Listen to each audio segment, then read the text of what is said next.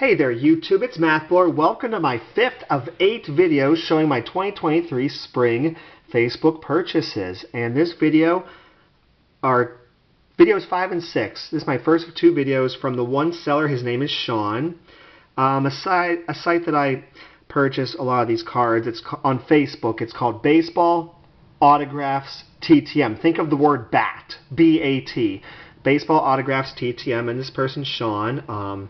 Not sure if they want me to mention their name, but anyway, I purchased quite a few cards from this person, and these were 3 separate purchases that I made. Plus, I have more cards to show you from him in the 6th video. I mean, I was determined not to hold back. And I bought a lot of stuff in the spring, so that means I need to cut back and not be so aggressive in the summer.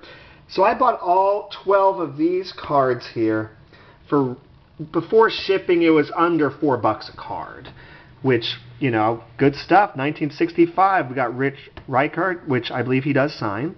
But it's a nice looking card with a good auto. Added some 65 Pirates, Bob Veal, Thin Blue Sharpie. We got Dick Schofield, who's no longer with us. And then Steve Blass on his rookie card. It's got a crease up here, but for, you know, like I said, averaging under $4, heck yeah.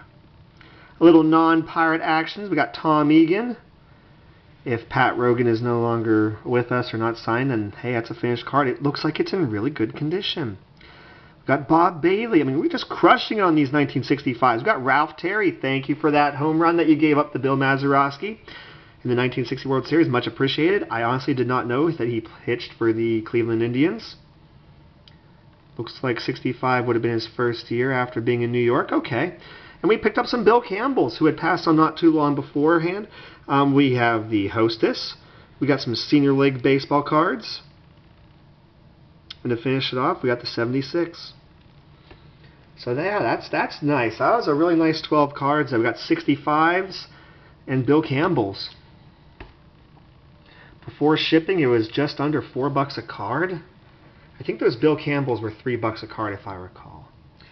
Alright, we got 8 cards here, which was just, let's see, about $5.50 each, on average.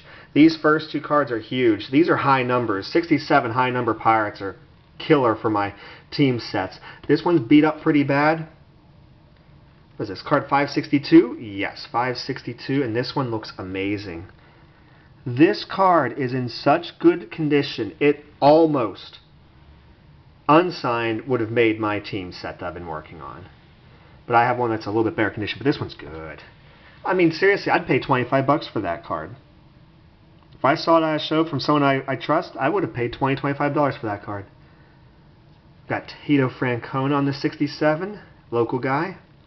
Got Grant Jackson. I believe this is actually his 2nd year card. Really strong pitcher for the Pirates. Gary Peters passed. Another Bill Campbell. Yeah, like I said, the Bill Campbells were pretty cheap. I think they were $3 each. So I did pay up a little bit for those Steve Blasses, but how couldn't I? I know what they were. And also from this seller, I bought 13 cards here. And they're all the same price, and some of them were dual signed. That's awesome. Seriously, that's so cool. Not sure if the lighting's picking up, but it is signed by Scott Northey over here. And I've got these completed, but why? How can't I add a couple more? Seriously. Wilbur Wood personalizes. He was a Pirate. I love the boyhood photos of the Stars cards, so easy purchase. Al Downing is $7 a card. No, $7.50, I believe, through the mail. Ed Kranepool, I love the in-action cards. Bill Lee on his rookie. It's got a crease, but that's alright, it says rookie. Then on his 2nd year, we got signed Bill Lee and also William Francis Lee. And then Rick Wise, I believe he's $7 a card. So there's a boyhood photo of the Stars and an in-action. So, dang, there's some good cards there.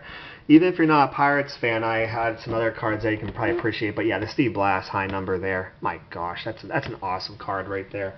Let me know in the comments below what was your favorite. I upload 3 videos a week, a TTM video on Monday, and an autograph and or trading card video on Wednesdays and Saturdays. I really would appreciate it if you would like, comment, and subscribe to my channel. Take care, everybody.